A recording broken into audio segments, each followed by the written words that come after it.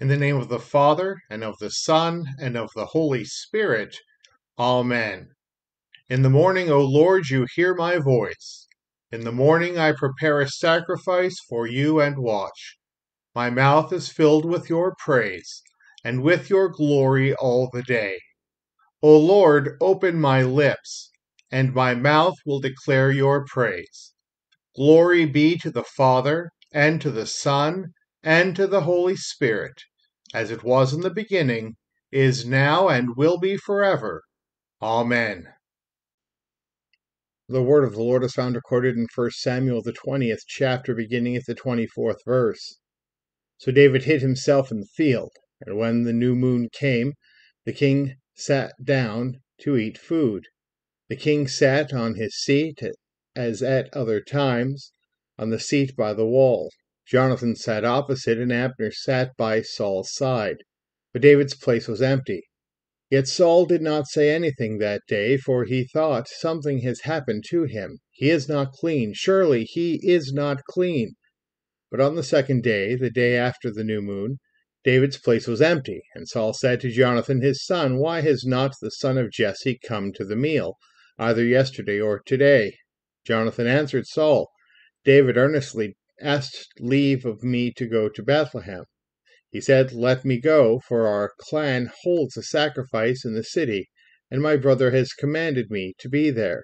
So now, if I have found favor in your eyes, let me get away and see my brothers. For this reason he has not come to the king's table.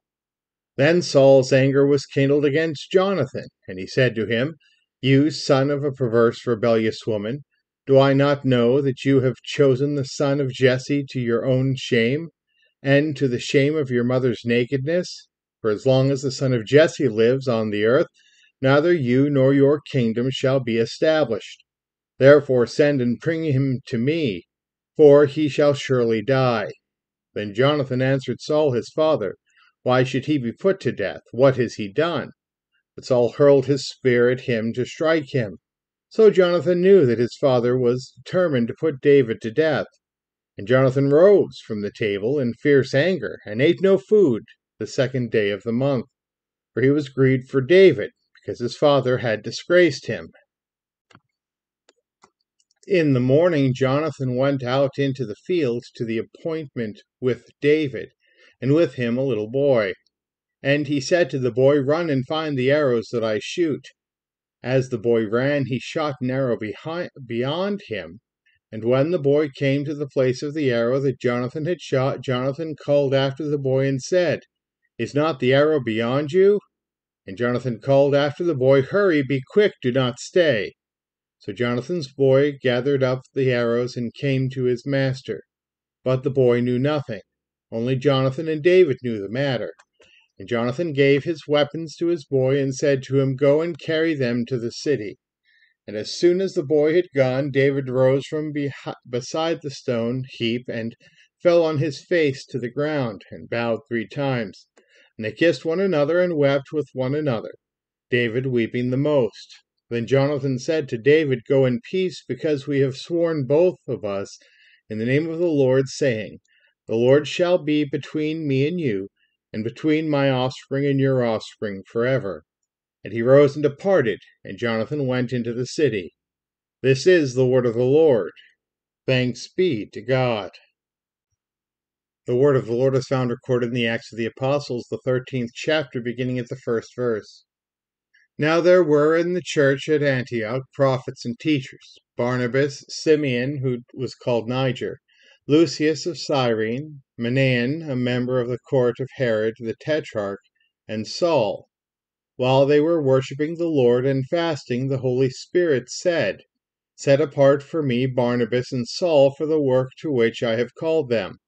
Then after fasting and praying, they laid their hands on them and sent them off. So being sent out by the Holy Spirit, they went down to Seleucia, and from there they sailed to Cyprus. When they arrived at Salamis, they proclaimed the word of God in the synagogues of the Jews, and they had John to assist them. When they had gone through the whole island as far as Paphos, they came upon a certain magician, a Jewish false prophet named Bar-Jesus.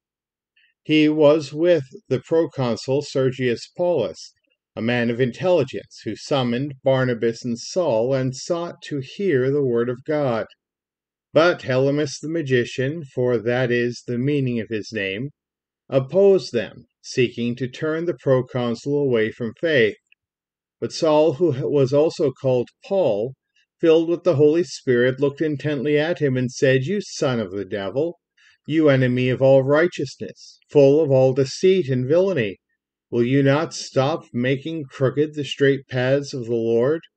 And now behold, the hand of the Lord is upon you, and you will be blind and unable to see the sun for a time." Immediately mist and darkness fell upon him, and he went about seeking people to lead him by the hand. Then the proconsul believed when he saw what had occurred, for he was astonished at the teaching of the Lord. This is the word of the Lord. Thanks be to God. The Holy Gospel is found recorded in the Gospel of St. Mark, the 2nd and 3rd chapters. One Sabbath, Jesus was going through the grain fields, and as they made their way, his disciples began to pluck heads of grain.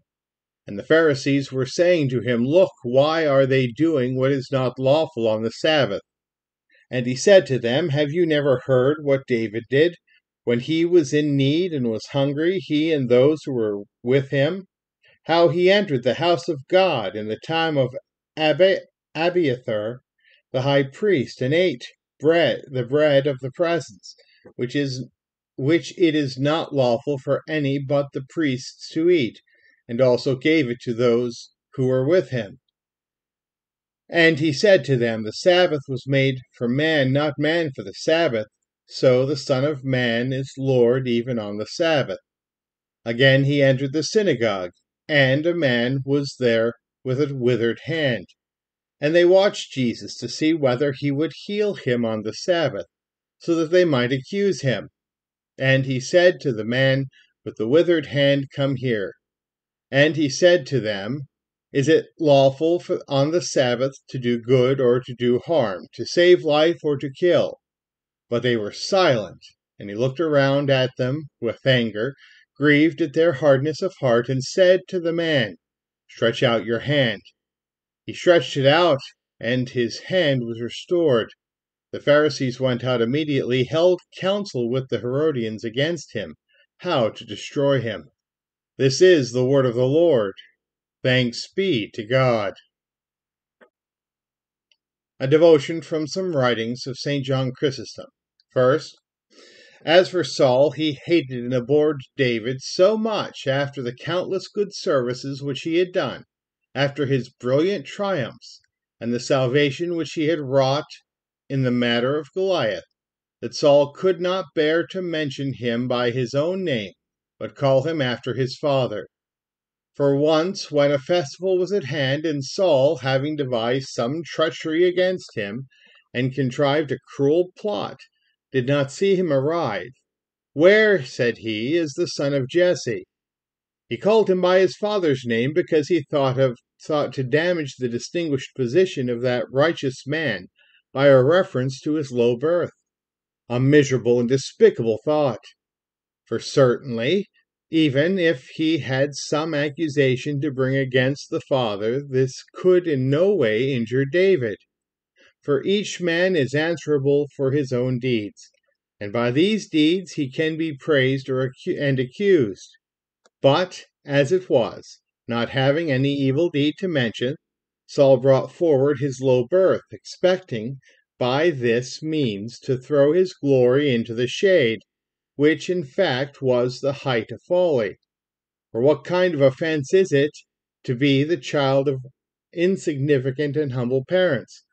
Saul, however, did not understand true wisdom in these things. Also from Chrysostom, for love does nothing unseemly, but as it were with certain golden wings covers up all offenses of the beloved. Thus also Jonathan loved David, and heard the scorn of his father as one who has nothing of a man, but lives to the shame of himself and the mother who bore you. What then?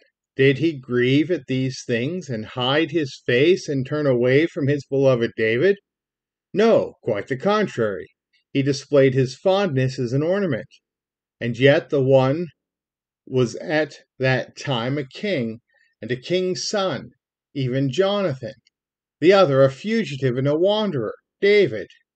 But not even in this circumstance was he ashamed of his friendship, for love does not act inappropriately.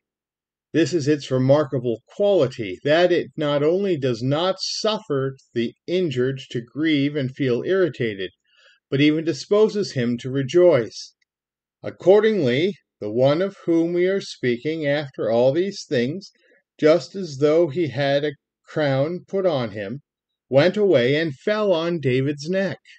For love does not know what sort of thing shame is. Therefore it glories in those things for which another hides his face. The shame is in not knowing how to love rather than incurring danger and entrusting all for the beloved when you do love.